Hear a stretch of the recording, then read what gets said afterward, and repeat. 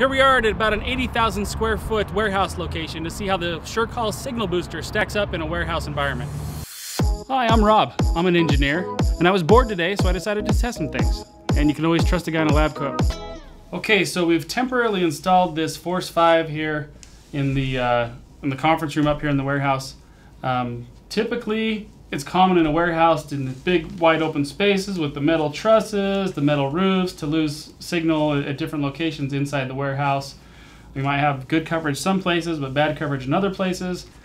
So what this did, what I noticed is that it kind of spread out the signal, so I had usable cell phone signal throughout the whole entire space. It was really nice. And there were a bunch of users in this warehouse, so clearly the Force5 2.0 can handle user demand with great capacity. And as we know, with great capacity comes great responsibility.